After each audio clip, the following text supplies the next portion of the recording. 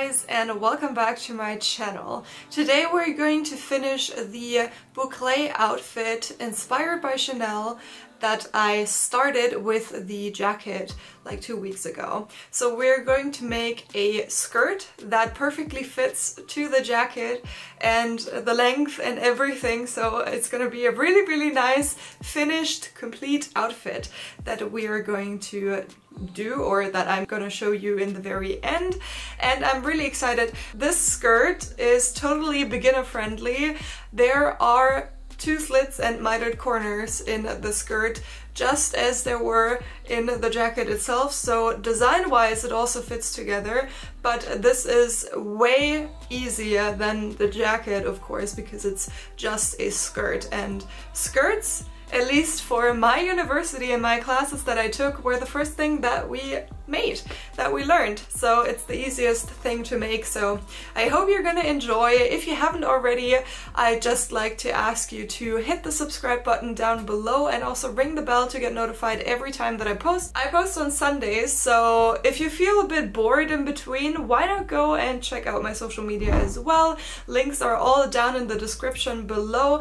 The username is the same as here on my YouTube, so just follow me, for example, on my Instagram. I am sharing lots of stuff from my life and my work and everything, so I hope to see you there as well. So with that all out of the way, let's just jump right into the video. So I already prepared everything for the skirt, I already cut out my lining, and I'm gonna put the interfacing guide right here, like I did with the video about my bouclé jacket Jeanette that completes this outfit. I already had this pattern, that's why I didn't show you how I made this, but this pattern is part of my first ever collection that I released earlier this year. It's actually the mini skirt that goes together with my Lucy jacket. And different than the original, the new skirt is actually going to have 2 slits, so 1 on each side. It's going to be a symmetrical skirt. That's the only change that I did. Also, actually that's not true. The original skirt was elastic and this one isn't, so you're going to have to use non-elastic fabric. The slits for this skirt are actually another type of slit that I haven't shown you yet. So in my bouclé jacket Jeanette video, I already showed you the slit that most blazers or jackets have either in the side seams or the center back. And I also showed you false slits that I put into my sleeves. This skirt is gonna get open slits though, that don't have 2 layers, but the sides just like spring open like that. So this is the third and last variation of slits. So the first thing that I'm doing is actually marking the slit points onto my dividing seams. Those are all marked on the pattern with notches. It's super important to mark them on all 4 slit facings, as you're going to want to stitch the dividing seam close until exactly that point. On top of marking those points, I also put pins in to help me while sewing. Because I marked the points just now, I can just pin both layers together and match them up perfectly to prepare for sewing. And now you're going to stitch from the waistline up until that marked point where the slit starts.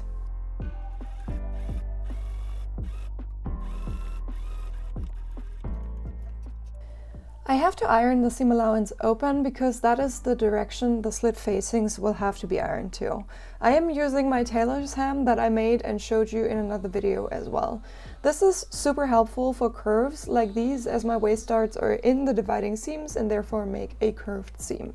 I am using my pattern to make sure I iron the facings correctly and check there is no distance between them when laying flat on the table. Now I can continue with my back pieces. As the back doesn't lay on fold, I have to close the center back seam first. This is just a straight seam that I also iron open to reduce any bulk that a thicker fabric like the bouclé I am using would cause.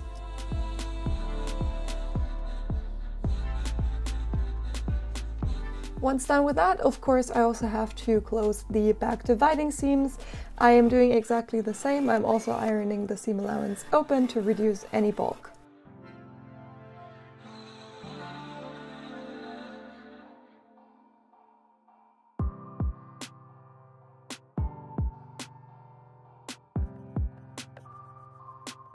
Done with front and back now, I can continue to sew the side seams shut. Be aware of the zipper that we're going to put into the left side seam, left from the person's point of view wearing the skirt in the end. There is a notch in the pattern that indicates the end of the zipper, which is why I'm closing one side only 2/3 of the way and the other side completely.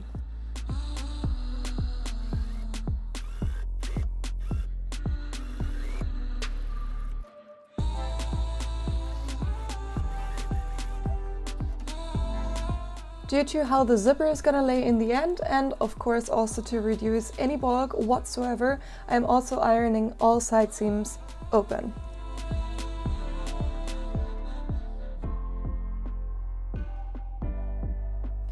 And now it's already time to puzzle the lining together. This basically works the same as the outer layer, but you can see how the front and side front pieces have these weird cutouts.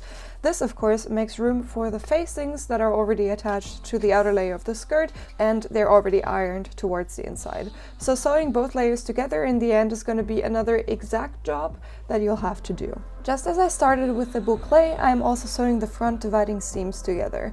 As there is the slit, I also only have to sew until the slit notch that is indicated in the pattern. So basically just until the corner where the 45-degree angled seam starts.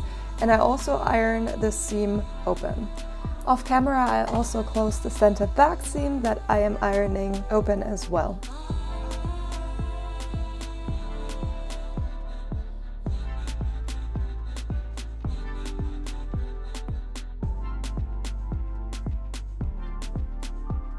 To finish the back lining piece, I'm also closing the back dividing seams. And it doesn't really matter how you iron them, I just, for simplicity reasons, iron them to one side, but you can totally also iron them open. Next up is the facing. I am closing the right side of the facing from the wearer's point of view, as the other one will have the zipper. For the facing, it's the right side because it lays on the inside, right sides together with the outer layer, and therefore it's basically mirrored, if that makes sense. And I'm also ironing the seam allowance open to reduce any bulk again. I am then also closing the right side seam of my lining, same reason, to be able to put the facing on the dividing seam of my lining.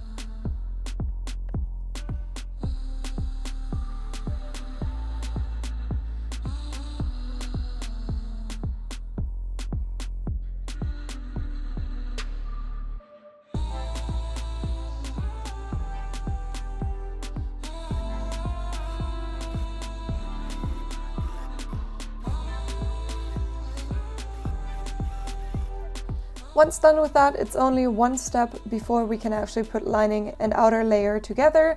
I'm just simply ironing the waistline right there to make it look a little nicer inside. But the last step is to sew the other side seam together. As there is the zipper, you're gonna find another zipper notch in the lining pattern as well. You're gonna want to put the side seam together until that notch, and then iron the seam allowance open as well, just as you did with the outer layer, as once you put the zipper in, it's gonna end up laying like that anyways. Speaking about it, let's put the zipper in. I open up my zipper and place the upper end right at the edge of my waistline of my outer layer. As there is seam allowance added to the zipper band, it will end up laying perfectly once sewn into place. I then work my way down towards the seam and sew the first side of the zipper into place with my zipper foot.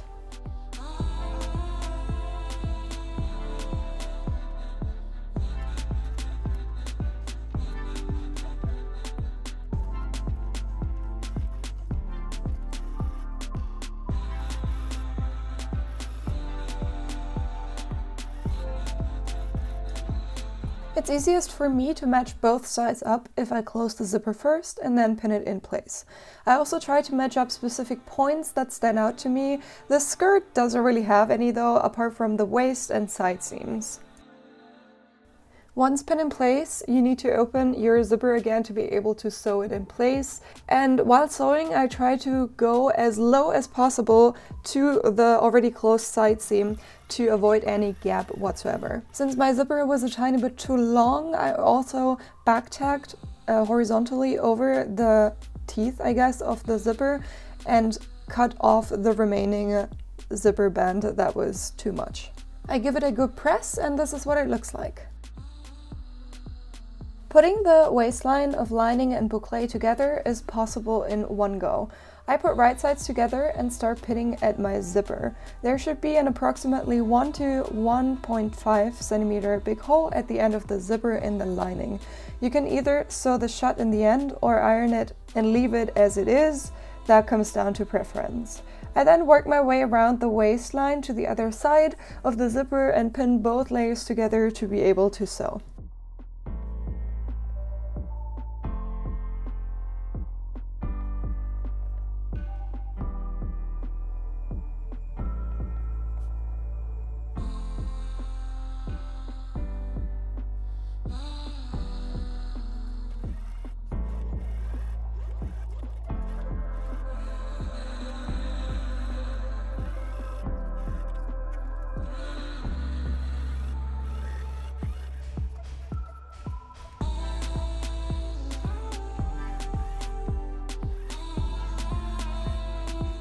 I cut down the seam allowance at the edges to reduce any bulk after I turn the skirt right sides out. I do a test and see how the zipper looks, and once I'm satisfied with that, I turn it back to understitch the waistline.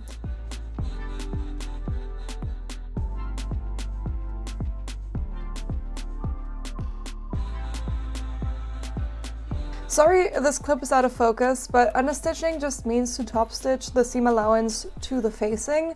This keeps the facing from showing on the right side of the skirt while wearing it. I just give it a good press and continue working my way down to the slits that we still have to sew. So this is how the lining is supposed to be sewn onto the facing. It's the same as for one of the sides of the slit I showed you in the center back of my bouclé jacket Jeanette. I also highly recommend to watch that video as well, as this is more or less part 2 of the whole outfit, and the jacket itself is also pretty cool. So when putting right sides of the slit together, you need to make sure that all edges are pinned right on top of the corresponding ones on the other fabric. Like the corner of the facing needs to be right where I cut into the seam allowance of the corner of the lining. The top of the slit, so where you sew the dividing seams shut, need to be pinned right on top of the end of the seam of the outer layer. So there are a few points that you just need to match up perfectly. I do that with the help of a pin that I use to match up the ends of the dividing seams here, for example. Then I also measure up from the hem 9 centimeters. I already explained that in part 1, so in my bouclé jacket Jeanette video that I linked for you guys in the eye and then also in the description. You're gonna find timestamps in that video and what I show here in greater explanation.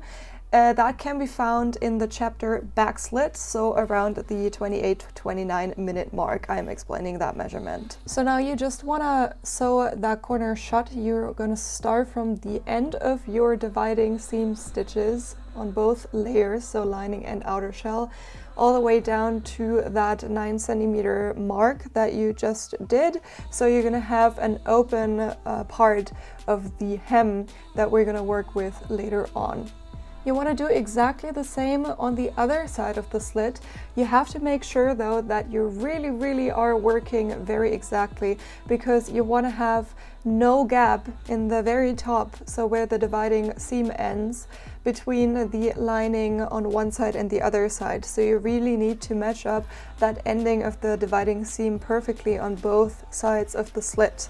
Then you're going to want to stitch that close exactly the same way as you did for the other side, and it should look something like this. Now repeat the same thing for the other side, and don't forget to iron your slits nicely and flat, and then we can continue with the mitered corners that we're going to put into the corners of the slit sides. I also showed you how to make these in my previous video, as also the back slit needed 1 mitered corner, so this is also a chapter in the other video. You can go ahead and click on that for a greater explanation. But basically what I'm doing is I am folding the corners in a diagonal way and then also cutting off the excess, and therefore having a diagonal seam that once you turn it over really makes a nice corner without any bulk, without any ugly seams or whatsoever. So it's a really nice way for a nice finish for corners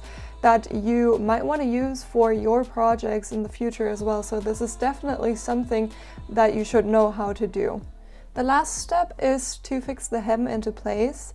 For that I am turning up the facing. I'm going to add top stitches so I don't have to fix my facing onto the seam allowance in any way. So if you're not fixing your hem up with top stitches, you would need to hand stitch your hem up so it doesn't fall down when your skirt is worn. I am then going in through the front part, so I'm going in between my lining and my outer shell in the very front, where in between the slits, and take out the back part, I guess, of my hem to be able to fix the hem into place. So I am machine stitching the lining in a diagonal way from the corners towards the center and then back up in a diagonal way to the corners. That's why this is like this kind of weird curved line, but this way you're making sure that there is fullness in the lining, that your lining won't awkwardly pull onto your skirt hem. This is super important. This is basically how every lining is done. And this way you can totally machine manufacture your lining without having to hand sew anything. Now, because we don't have any other opening anymore, we need to do something differently for the front piece that we're still having to, sew somehow. And my way of doing this was basically, because I am adding top stitches to the outer layer anyways, I thought I'd just pin the lining at that line where I am top stitching. So at 3.5 centimeters I will add a top stitch. So I am pinning my lining just at the 3.5 centimeter mark from the edge of my hem basically, and therefore while sewing, while adding the top stitch, I will catch the lining in the very front as well, and therefore close every hole in the lining.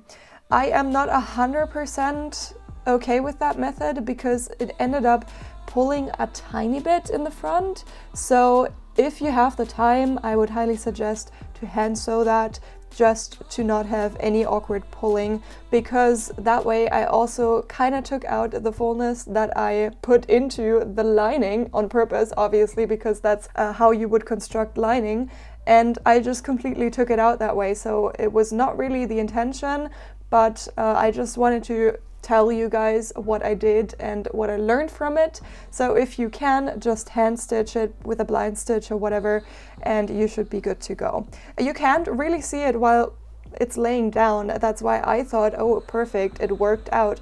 But when I'm wearing it, and I'm going to show you the videos in just a second, you're going to see how it's like a tiny bit pulling upwards. So just as a disclaimer. And that's it already for today's video. I hope you enjoyed. Of course, I'm also gonna show you how everything together looks like worn. So I'm gonna put some videos of me wearing the outfit, the skirt and the jacket in the very end of the video as per usual. So don't forget to give this video a like if you haven't already, and leave a comment down below. You would help me out so much if you just feed the algorithm a tiny bit with your interaction. It's just one click or a tiny comment that you need to leave, and you would help me out so much. If you want to support me in another direct way, you can actually go ahead and check out my Etsy store down in the description below. All my patterns that I'm showing here on my YouTube are actually on my Etsy store, and so also is, of course, the skirt and the jacket. The jacket you already know, it's old news, but of course the skirt is also now on my Etsy store. By the way, if you follow me on my Instagram, I will notify you in my stories when all of the new patterns are up, because they're most of the times also up a bit earlier than the video actually is. So if you haven't already, go follow me on my Instagram to get all the news instantly once they are out, and not just every Sunday. So if you want to be really up to date, go ahead and follow me there. So thank you so much for watching, and I'm gonna see you on Sunday. Bye guys!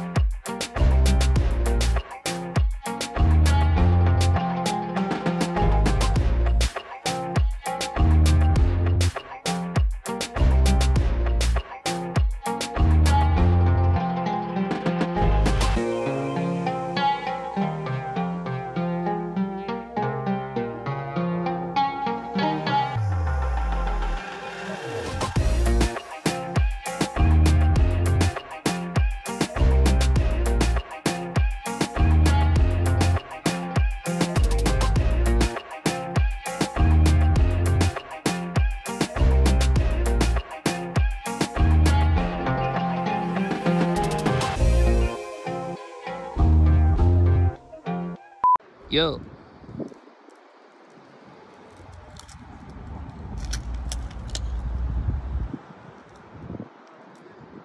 Super! Hey!